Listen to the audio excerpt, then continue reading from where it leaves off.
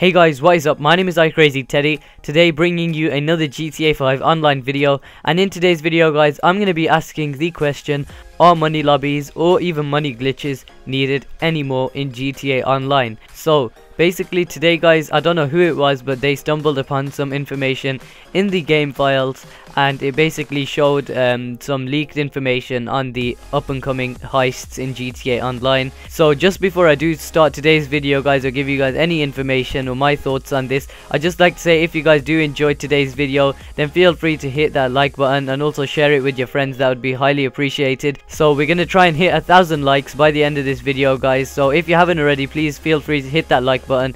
It is free of charge, and also subscribe for more top-notch GTA 5 content, tips, tricks, glitches, DLC, theories, information and stuff like that.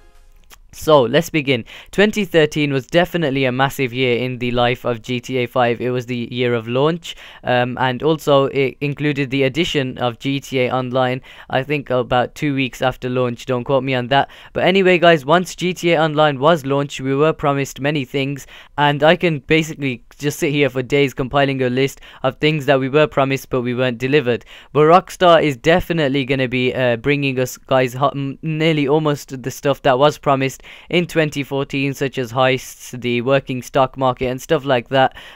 So guys, today I'm going to be showing you some leaked information and also asking the question, are money glitches needed anymore in GTA Online? You guys might have seen in 2013 we basically took the money glitch to our advantage after patch 1.04, 5, 6, 7, and then finally patch 1.08, where the money glitch is almost gone. There's like one crappy one left that I thought I might as well not even upload because it's really that bad. So guys, the question I am asking, are money glitches still going to be around? Are they even going to be worthwhile when the new patch comes out, or whenever Rockstar decide to add heists and also the addition of the stock market? So basically guys, I've read on the GTA forums and someone leaked some information that the first time you do a heist, you will be given $80,000 worth of cash. Now to someone like me who did actually just use the money glitch, this doesn't seem like a lot, but for those of you who are willing to grind it out even now, I know GTA Online did suffer a lot, especially with the release of Call of Duty Ghosts and Battlefield 4 and a couple of other third-party games, and also the release of next-gen consoles. We did lose a lot of players.